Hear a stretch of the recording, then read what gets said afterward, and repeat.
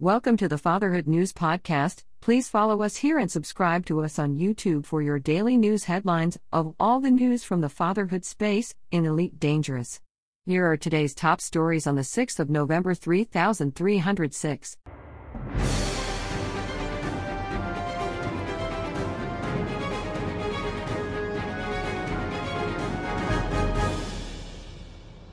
Breaking news: the Fatherhood is now in all-out war with the Iran space security. The Fatherhood Central Command sent the Fatherhood podcast a statement regarding this war. When we arrived to Remines to make a new home for our faction, we said our first priority was the completion of the atmosphere above these two worlds. Our engineers were conducting legal and approved planetary surveys of Remines A4 and Remines A5, when the militia of Orion Space Security attacked the Diamondback Explorer. They were unarmed, with no hardpoints installed, but the Imperial Eagles and couriers of the Orion Space Security opened fire and decimated their ship. We lost 5 commanders in this attack and we will not lose any more. Our fleet carriers have arrived and our corvettes will dominate the conflict zones. The strategic retreat by the Antob Republic Incorporated has seen them hold ground against Social DP Camilla Pardalis Values Party for the control of both slim chromium drilling and general energy research.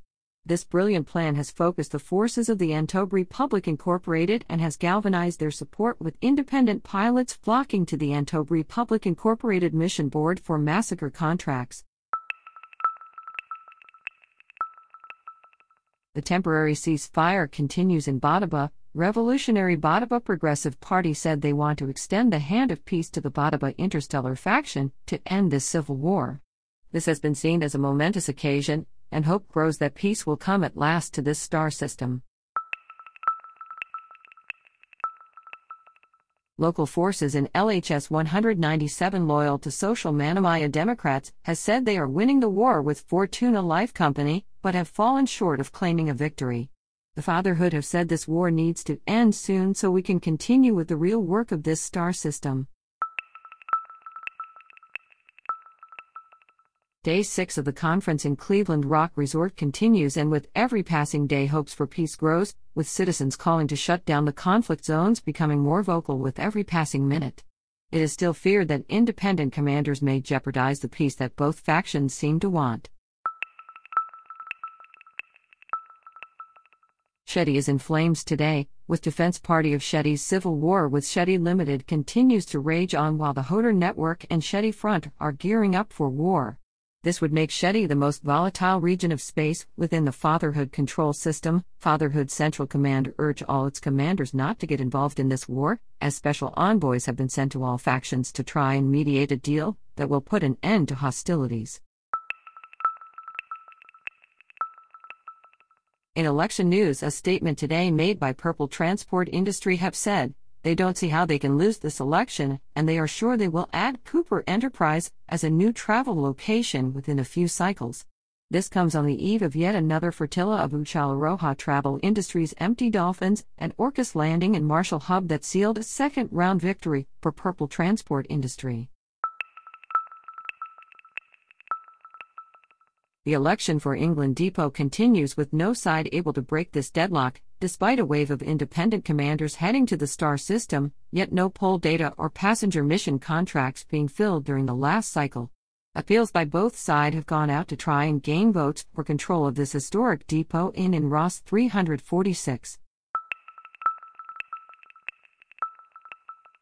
Pirate attacks continues against the Union of Ishandra's coalition. However, all commanders need to be on the lookout and remember to set your reports crimes against me beacon on, and Fatherhood security forces will assist. It is not recommended that you fly without shield or electronic countermeasures, and tourists are advised to avoid this star system at this time.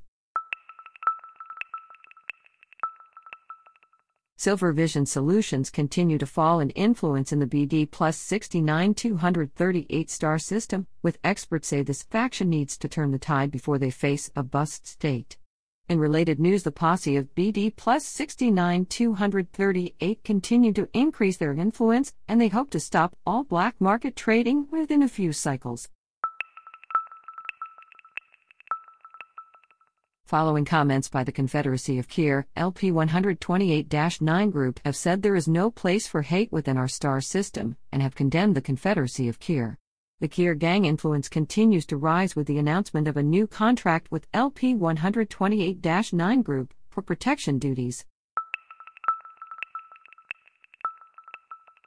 Calaga Republic Party fleet carriers have been all recalled, putting the raw material transport business at risk. It is unclear as to why. The Brewer Corporation have yet to release a statement. The Fatherhood have had an internal meeting and have released the following statement regarding the situation on Gagarin Dock. First, I would like to state that the situation on Gagarin Dock is an internal matter between LHS 1848 Blue Ring and the aristocrats of LHS 1848. The Fatherhood and the workers of Gagarin Dock are not involved in this, and we urge all demonstrators to allow us to continue with the vital work of this dock. This does not mean that the Fatherhood will shy from these situations and bury our head in the sand. We have spoken to the aristocrats and have made it clear that this branch of financial terrorism is not acceptable and must stop with immediate effect. This does not mean that Blue Ring will recover soon, but we feel that if they are given a chance, they could contribute to the star system in time. The surge in influence continues for the LHS 28 commodities despite the outbreak, with traders continuing to find profitable trades in medicine trade missions. LHS 28 said in a statement today that all factions should see the way we handled this outbreak as a blueprint for future outbreaks should they occur. The Fatherhood have issued a statement saying that aid is now flowing to the Manamaya rats, and this can be seen in the 0.3% increase in their influence, and have rejected Inky's accusations on the last Fatherhood podcast. As reported on the last Fatherhood podcast, NLTT 14,879 Jet Boys will now provide labor for NLTT 14,879 Silver Power Company, and some news sources have them above aristocrats of NLTT 14,879 in influence as stock price rises.